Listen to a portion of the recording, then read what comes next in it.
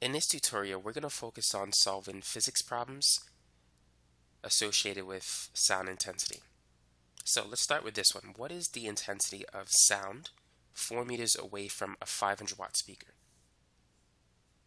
So let's say this is the speaker and it emits sound. What intensity of sound does this person hear if he's 4 meters away from the speaker? Intensity is defined as power over area. Now the sound wave travels in all directions. So basically it emanates in a shape of a sphere. So we need to use the surface area of a sphere and not the area of a circle. So the intensity is defined as the power divided by 4 pi r squared, where r is the distance between the source and a point of interest. So in this example, r is 4. So the power is 500 watts. And we're going to divide it by 4 pi times 4 square meters, or 4 meters squared.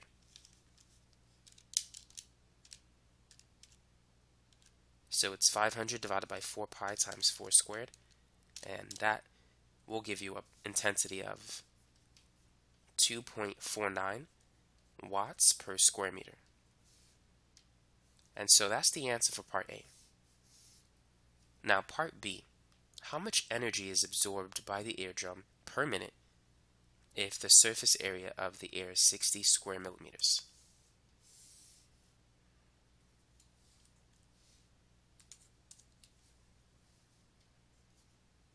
Now we saw that intensity is power divided by area.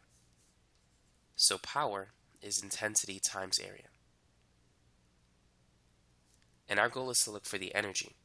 Power is work divided by time.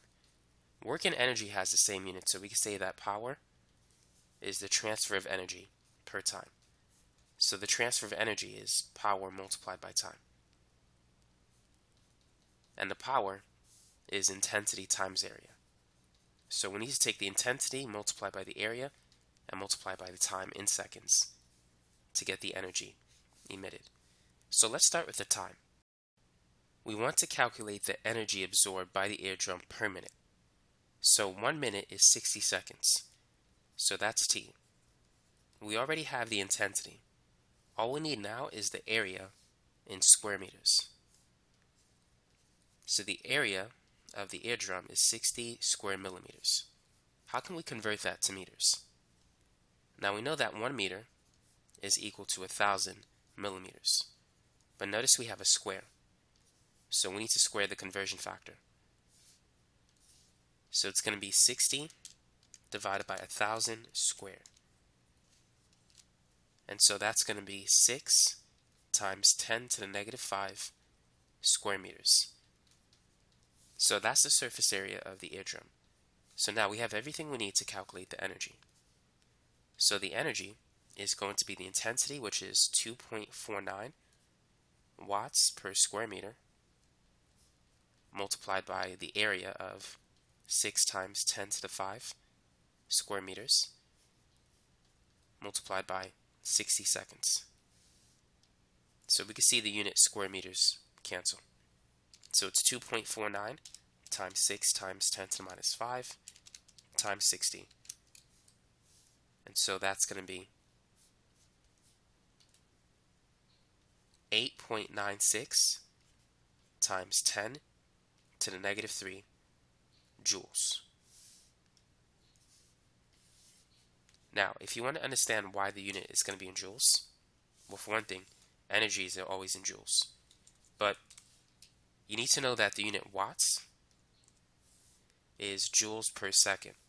So when you multiply that by seconds, that will give you the energy in joules. So that's the answer. It's 8.96 times 10 to the minus 3, which is the same as 0.00896 joules. Number 2. The sound intensity is 3 times 10 to the minus 6 watts per square meter at a distance of 10 meters away from the source. How much power is emitted by the source? We know that intensity is power divided by area, and power is intensity times area. And we need to use the surface area of a sphere, so that's 4 pi r squared.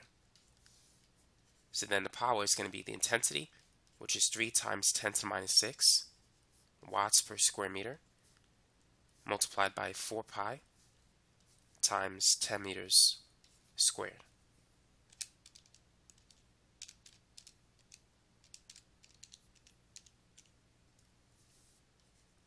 And so the power at the source is going to be 3.77 times 10 to the minus 3 watts. And we can convert that to milliwatts. There's 1,000 milliwatts per watt. So we could say it's about 3.77 milliwatts at the source. Number 3. The intensity of a sound wave is 100 watts per square meter at a distance of 3 meters. What is the intensity of the sound wave at a distance of 6 meters? So let's say this is the source or the speaker. And so at a distance of 3 meters, the intensity is 100. If we double the distance to 6 meters, what is the new intensity? What is it going to be? Now there's something called the inverse square law. And it states that the intensity of a wave is inversely related to the square of the distance. So 1 over 2 squared is 4. 1 over 4, not 4. So what that means is that if you double the distance, the intensity is going to be 1/4 of its value, or you got to divide it by 4. So as we double the distance from 3 to 6, the intensity is going to be reduced from 100 to 25, because 100 divided by 4 is 25. Now what if we triple the distance?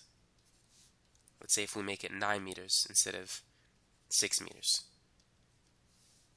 Well, the intensity is going to be proportional to 1 over 3 squared, which is 1 over 9. So it's going to decrease by a factor of 9. 100 divided by 9 is 11.1 watts per square meter. And so that's how you could use the inverse square law to calculate the intensity at different distances. But now let's use a formula to get these answers as well.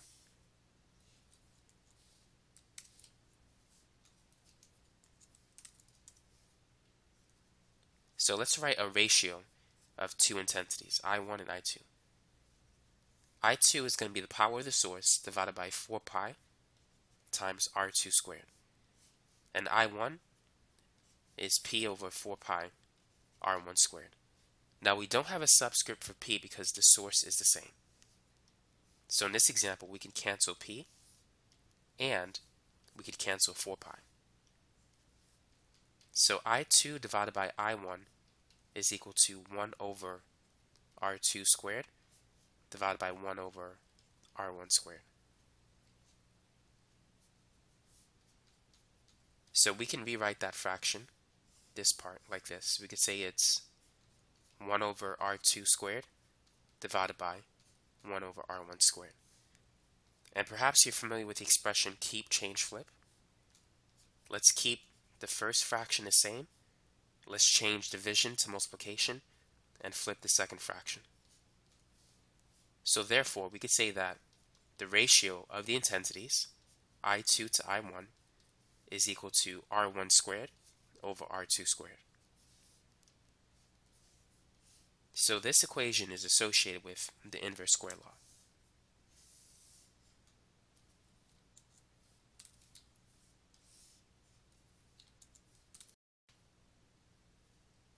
Let's write down what we have to get the answer for part A. So I1 is 100, and it corresponds to R1, which is 3 meters. We're looking for I2, and R2 is 6 meters. So it's going to be I2 over 100, and that's equal to R1 squared, which is 3 squared, divided by R2 squared. Now let's cross multiply. So I2 times 6 squared. 6 squared is 36. And then 100 times 3 squared. 3 squared is 9. 9 times 100 is 900. So it's going to be 900 divided by 36. And so this gives us an intensity value of 25 watts per square meter, which is what we had for part A. Now let's do the same thing for part B. So I1 is still going to be 100. R1 is going to be 3. The only thing that changes in this problem is R2, which is 9 meters now. So it's going to be I2 over 100, and that's going to be R1 squared, which is 3 squared, over R2 squared, which is 9 squared. So let's cross multiply. This is going to be 9 squared times I2, which is 81 I2. And then 100 times 3 squared, that's going to remain 900. So it's 900 divided by 81. And so I2 is 11.1 watts per square meter. So that's how you can find a new intensity at a different distance if you use the inverse square law or this equation.